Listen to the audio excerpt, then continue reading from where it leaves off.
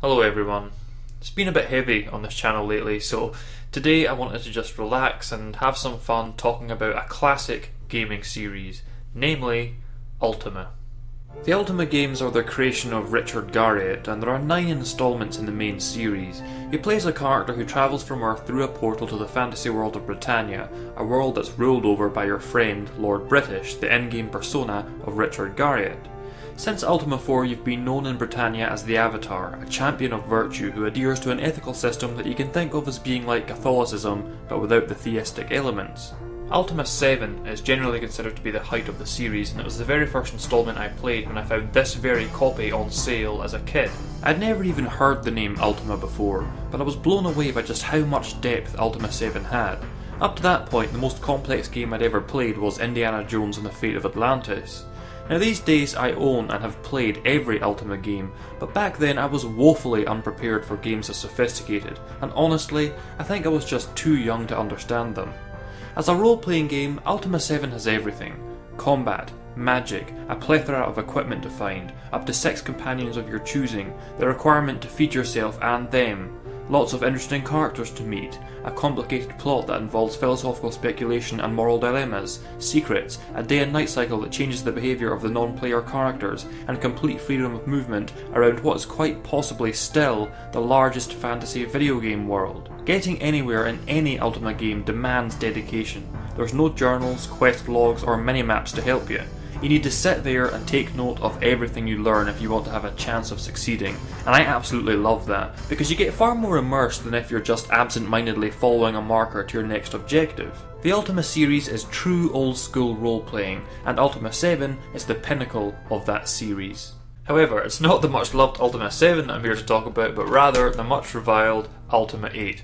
Why is it so reviled? Well, there's 2 main reasons. The first reason is that it took a completely different approach to the series, and the second reason is that it was released essentially unfinished, and this resulted in many plot holes and many technical issues, although to be honest, getting games like this to work back in the day wasn't that easy, even when they were working as intended. I remember that in the case of both Ultima 7 and Ultima 8, I had to mess around with EMS for ages before they worked, and in the case of Ultima 7, I ended up having to use a boot disk. And if you don't know what EMS and boot disks are, then be very grateful, but regardless, Ultima 8 was the first installment in the series that really disappointed fans. But you know what? I love this game, and I'm going to tell you why. As I said, since Ultima 4 your character has assumed the role of the Avatar, a champion of virtue in the land of Britannia. In every installment that came after, Richard Garriott placed you into increasingly difficult moral dilemmas, and nowhere did he do that more than in Ultima 8, which opens with the Guardian, an antagonist introduced in Ultima 7, banishing you to a different world altogether. You have been a thorn in my side for far too long, Avatar.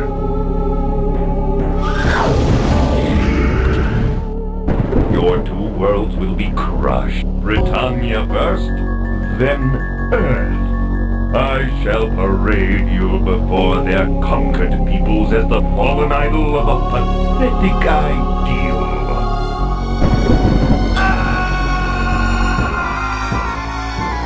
I banish you to the world of Pagan.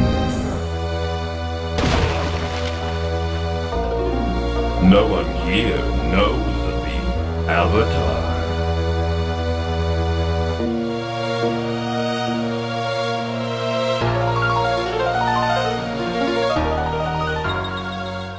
So you wake up on the shores of Pagan with only one thing in mind: returning to Britannia to prevent the Guardian from destroying it. And finding a way to return to Britannia is what Ultima 8 is all about. Much like with Ultima 7, I think that Ultima 8 was just too complicated for me as a kid, so although I got fairly far in it, I never managed to finish the game. Now when I first had the idea of making this video, I thought, okay, I'll load up Ultima 8, I'll play it for an hour or 2, just record some basic footage, and then I'll make a video talking about it. Well, I ended up playing the game for 16 hours and finishing it for the very first time. I now have over 1 terabyte of footage on my second hard drive. So, needless to say, I have earned the right to give you my definitive opinion of Ultima 8 Pagan. So, prepare for spoilers. Now you may have noticed that Ultima 8 has something of a dark tone, and while that's something that a lot of people hate, it's something that I really love about it, because that's the kind of guy I am. But before I start gushing over the game, let me explain why it disappointed most fans of the series. First of all, the game world is far smaller than in previous installments. The only major city in the game is that of Tenebrae, and there just isn't much to do there. You can't forge swords or bake bread for a laugh like you used to be able to, for example. You also no longer have to eat, though you can still get drunk. The world itself is often criticised for being too grey. Almost every dungeon is a grey cave of some kind, and there's very little variation. Now this is a valid criticism, but you know, I actually think this was an intentional and rather bold decision on the part of the developers. The world of Pagan is basically a volcanic island, after all. But I agree that the lack of visual variety can be problematic. You'll spend a lot of time lost, not because the environments are particularly labyrinthine, but because they're so visually indistinct for the most part. There's no companions in Ultima 8 either. You're on your own. You're also far more restricted in the way that you can behave. A challenge in past Ultima games was in trying to adhere to the Avatar's code of ethics, because like in real life, it's just much easier to adhere to no code of conduct at all. Your companions would start complaining and even abandon you if you started stealing and doing other unethical things. But the point is that you could do those unethical things, and even get away with it if you were clever. You could even go so far as to kill plot-essential non-player characters. Yeah, doing so made the games unbeatable, but that's the degree of freedom you had. In Ultima 8, however, plot-essential NPCs are just straight up invincible, and while it is possible to steal things sometimes, in most cases if you step out of line, the town sorcerer, Baron, teleports in and blows you up. Instant death. But what people seemed to hate the most was the introduction of jumping. Now I acknowledge that when the game was first released the jumping was a disaster, but after the patch, honestly, I didn't have a problem with it. I mean, it's not perfect, but come on, I can think of 100 games with worse jumping mechanics. I also don't mind the absence of levelling up. In Ultima 8, the Avatar improves his strength merely by swinging his weapon, and improves his intelligence by casting spells. People say that this can be exploited too easily, but I don't really see it as a problem. I mean, if you stood there and practiced swinging a weapon, you would get stronger. Yeah, it's not the ideal game mechanic, but it's reasonable, and at the end of the day, no one's forcing you to exploit it, are they? Now, the greatest disappointment for me is that, because the game was released unfinished, a lot of things happen that just make no sense. Let me give you a good example. The city of Tenebrae is ruled over by a tyrant called Lady Mordia who'll kill you for so much as talking to her the wrong way. She has the power of Tempestry, which is essentially power over water, and it's something that's hereditary. You eventually discover that Devon, the fisherman who found you at the beginning of the game, is actually the true ruler of Tenebrae, being the firstborn brother of Mordia, and that he therefore also has this power, though he himself is unaware of it. You get arrested as you discover this secret and taken to the docks where Devon is about to be executed on false charges, at which point you reveal the truth to everyone. This results in a showdown between Mordia and Devon in which Mordia is killed. Now that's all great, and in the Ultima games, such sequences have always been like little rewards for the progress you've made so far, and they made you want to keep playing. But because Ultima 8 was released unfinished, even these great sequences are tainted by really obvious plot holes.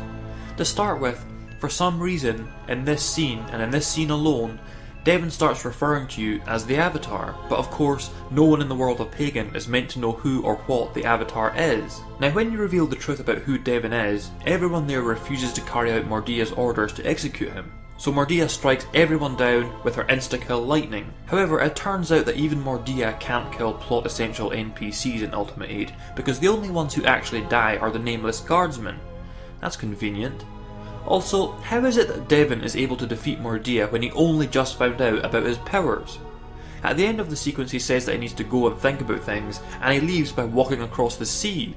Jeez, I sure wouldn't be as confident as to do that with my newfound powers, especially since falling into the water is instant death in Ultima 8.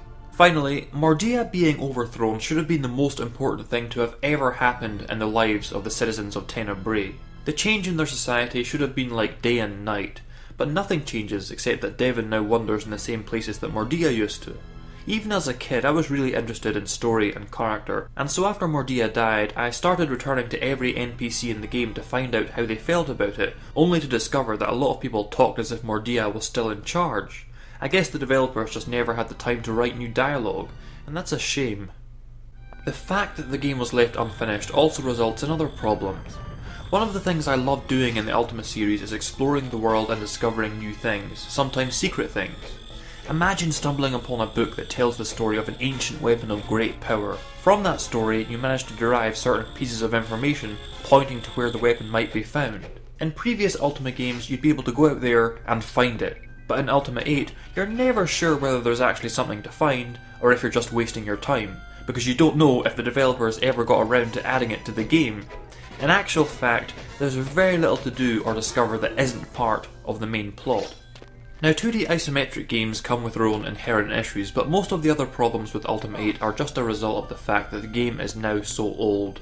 Look at this, I'm being mauled by the living dead and I'm in dire need of a health potion. But there were no quick bar slots back then, there's no hotkeys. I've got to rummage around in my inventory to find and drink a potion, all the while trying to evade two skeletons who'll finish me in a single hit.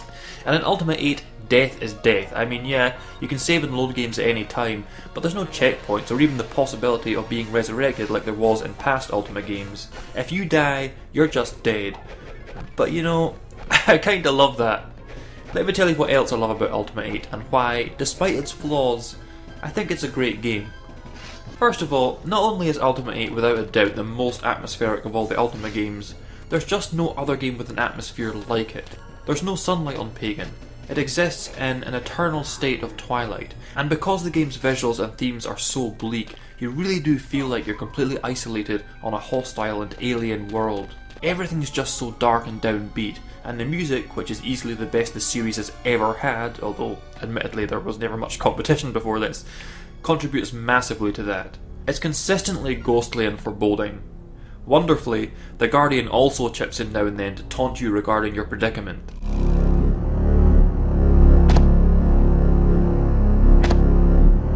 Hurry, Avatar. After all, you have only all of eternity to complete your tasks. The sound effects are really crisp too.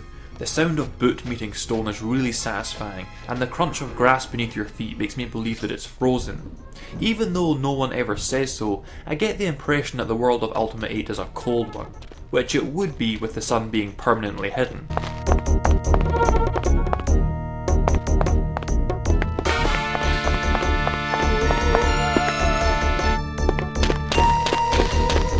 You know, my favourite nights in real life are the dark and icy nights. I find them really romantic. Running around the world of Ultima 8 reminds me of those nights. Now, the fans complained about the fact that you can't have companions, but this game gives you more control of your own character than ever before. You couldn't climb and jump around in any Ultima game before this, and can you imagine trying to manage AI companions while engaging in this kind of activity? It's been 23 years since Ultima 8 was released, and developers still haven't managed to make AI companions anything other than an annoyance and a hindrance. It was bad enough in the previous Ultima games having to manage all of their inventories. I'm glad you're alone in Ultima 8, and if you weren't alone, the whole feeling of the game would be lessened.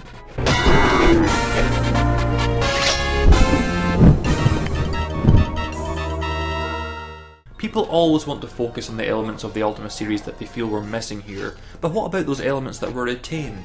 Even though the game world is smaller than in Ultima 7, Ultima 8 is still a big game, and after you've played through it you really feel like you've been on some epic quest. There's still plenty of great characters to meet, lots of interesting places to explore, lots of equipment to find, and you'll end up doing all those silly things that video game fantasy heroes always do, like eating a fish you find on a corpse that must be decades if not centuries old. Tasty.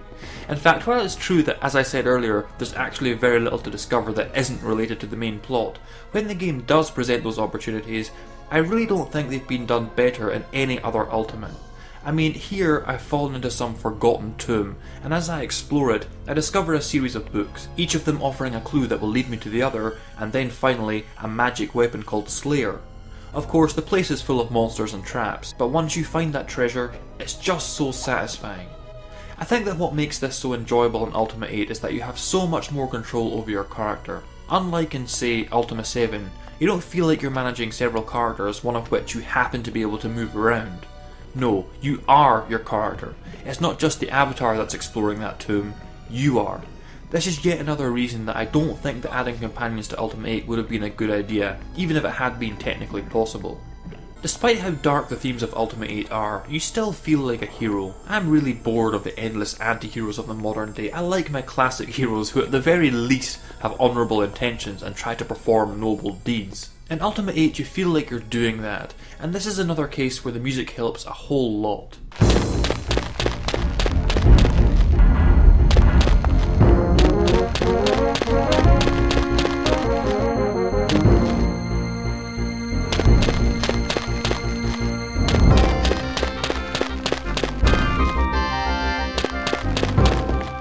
The game retains the humour of the series too, both intentional and accidental. In my playthrough, I just finished being addressed by 3 gods who manifested themselves through these statues. They told me to access the room behind them, kill a ghost there, and claim an item that I'd need to leave Pagan. So I kill the ghost, and while I'm in there, I decide to loot his chests, as any adventurer would. One of the chests contained some alcohol, and I decided to have a drink. Why not? Unfortunately, I seriously underestimated the power of the alcohol.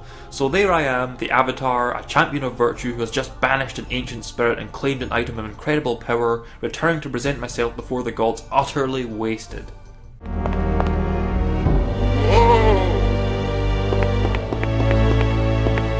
Well done, mortal. How embarrassing. Oh yeah, and you know how that statue's speaking? Well, back in the day they released a speech pack for Ultima 8 that added voices to important characters in the game, with mixed success.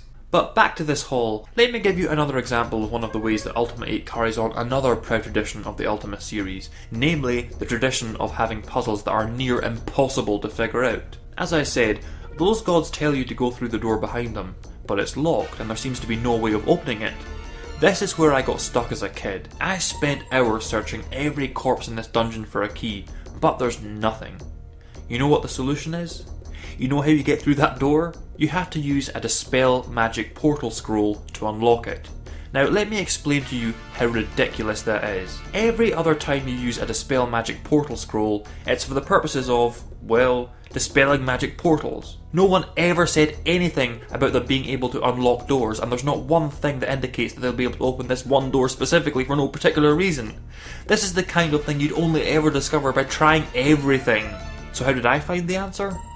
Well, in the modern day I own the entire Ultima series on my Good Old Games account, and Good Old Games provide every piece of supplemental material that was ever released for each of them. We're talking maps, fiction, reference sheets and guides. All of the stuff that I never had access to as a kid. Now I'm someone who abhors cheating and using walkthroughs with a passion, but I am not ashamed to say that I resorted to one in this case. And now, knowing the solution, I'm very glad I did. You could have given me 1,000 years and I'd never have figured this out. But that's the Ultima series for you. Sometimes you're just plain misled. In this section I was told that I'd have to use a resist heat spell to cross the lava and claim an item. That's fine, but they left out 2 important details. One was that there was a demon guarding the item, and the other was that I'd also have to make it back across the lava. But the spell only lasts a short amount of time and I only prepared to cast it once. I had no choice but to make it across, dodge the demon, claim the item, and then make it back in record time. I did it eventually, but not before dying over and over and over again. Now look, I know that games are games, they're just entertainment, but I'm dead serious when I say that anyone who manages to beat an Ultima game without referring to a walkthrough has truly accomplished something great in their lives and deserves a medal, and honestly, I am not one of those people. Although quests in the Ultima series have often been pretty elaborate, they've never been quite as depressing as they are in Ultima 8. One of the first things you see in the game is this guy being beheaded by Lady Mordia, who ends up throwing his corpse in the water. His wife is there and sees the whole thing. Later on in the game, her son goes mad with grief and ends up accidentally drowning himself.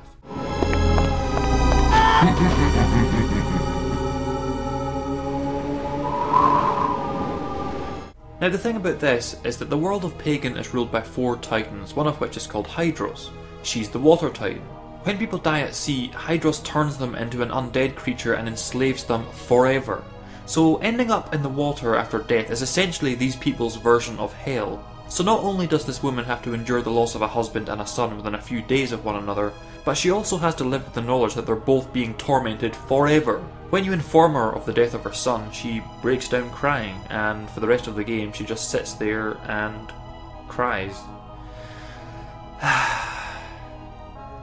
And did I ever tell you about the time that, for selfish gain, I bullied a grieving mother into telling me that the ghost of her dead daughter carried a key so that I could go and disturb her grave and get it? Well, I did. Speaking of ghosts, there's something weird going on in the city of Tenebrae. Everyone speaks about ghosts in the same skeptical way that most people in the modern Western world do. But Pagan is a world in which the people are fully aware that they're ruled over by 4 titans, that there's magic of all kinds, and that the countryside is plagued with ghouls. But ghosts? Well, that's just ridiculous. But I mean, all they have to do is head north from this house and they'll see a ghost roaming openly within the city limits. Learning new spells in Ultima 8 is as rewarding as ever. What I always found satisfying in games is being able to overcome a problem that was previously insurmountable with the use of a new ability, item, or spell. Take this for example. You know that key that I mentioned getting off the ghost of that girl? Well, it lets you into this dungeon in which you'll find this piece of magical armour. The problem is that it's enchanted in such a way that means that whenever you approach it, it moves away. But later on in the game, you learn a spell that allows you to dispatch a spirit to fetch things for you. Magic isn't just about problem solving though, you can have lots of fun with it too. Here, I paid a little visit to the local blacksmith during closing hours and then summoned a golem to go and bash the door in. There's no way I was paying those kind of prices. I love how unfazed that guardsman is as I stroll down the street with a golem following behind. Evening, officer. He didn't suspect a thing until the abomination was already upon him. What's weird is that spellcasting is one area where Ultima 8 does give you an incredible amount of license. I mean, here I am having summoned a demon in the local pub. Baron doesn't show up to kill me and there's no consequence for my actions. I think the reason for this is that the game can't tell when you're committing crime indirectly. But the question is, why didn't they allow this kind of freedom in the first place? You can learn 4 schools of magic: thaumaturgy, necromancy, theurgy, and sorcery. The process of learning spells from each school is very different but always seriously involved. For example, casting sorcery spells involves arranging candles and regents on a pentagram in a very specific way that depends on the spell. And yes, I did try killing Baron with all my sorceress power. It was an epic fight, but no, you just can't kill him. He does become your servant when you overthrow his master though, and I think that's even more satisfying. Now, this being Ultima 8, the Avatar betrays every value that he holds dear in the process of mastering these schools of magic. Along the way, you'll participate in human sacrifice, talk to the dead, and even assist in dispatching a demon to murder someone.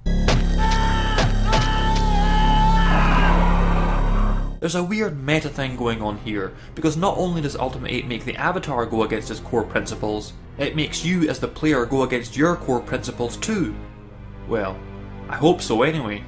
Now you may wonder, why is the Avatar, the champion of virtue, doing all of these highly inappropriate things? Well, it turns out that to be able to leave Pagan and return to Britannia, he needs to become a Titan, the Titan of Ether specifically. Then he has to construct, or rather reconstruct, a black gate, which is essentially a portal. This means mastering the 4 schools of magic and usurping the power of each of the 4 Titans and claiming a Blackrock item from them with which to construct the gate.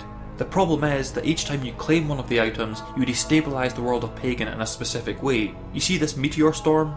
Well, I caused that. The ultimate moral dilemma in a game full of moral dilemmas is that to save your own world, you have to doom another. Now that's a great concept. This kind of thought-provoking dilemma is one area in which Ultima 8 not only got a time-honoured tradition of the series right, but in my opinion, did it better than ever. In the game's climax, you defeat each of the Titans, and then finally construct the Blackrock Gate.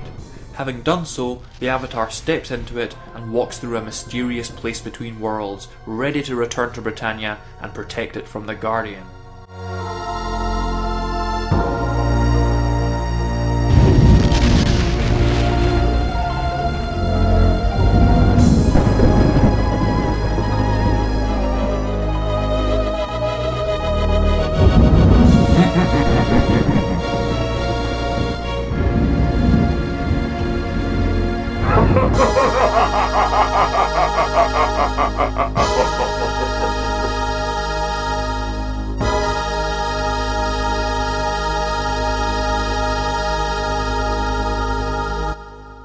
Now that is a great ending. You doom the world of Pagan in order to return and save Britannia, only to find out that it's already been destroyed. It's such a shame that the sequel, Ultima 9, turned out to be an utterly irredeemable pile of dross in the eyes of almost everyone. In many ways I wish that Ultima 8 was a completely standalone story that just ended here. But then again, without the backstory of the Avatar's heroics, its themes just wouldn't work as well. The question is, would I recommend Ultima 8? That's a harder question than you might think. I just can't imagine someone brought up on modern, user-friendly games having the patience to come to grips with a game as clunky as games of this age typically are, never mind a game from a series known for its inaccessibility. So while I'd obviously love to recommend it, I'd only really do so to old school gamers who happen to miss it the first time around. Otherwise, think long and hard about whether or not you're prepared to dedicate yourself to learning a complex, but ultimately rewarding game. I think that an adjustment of expectations is really key to enjoying Ultima 8 because it's not really a role-playing game. In fact, it's not even an action role-playing game. What it is an action-adventure game with role-playing elements. Personally, I love it and I'll almost certainly play through it again very soon. So that's it for this video. I hope you enjoyed this little old school detour, and who knows, maybe I'll do it again at some point in the future. But for now, thank you very much for watching everyone, and God bless you all. I was just packing everything away after making my review, and I noticed that on the back of my little Ultima 7 manual here, I've still got the notes that I wrote as a kid over 20 years ago regarding how to get this thing working in DOS with a boot disk and extended memory and things like that. I'm amazed I actually figured this stuff out as a kid.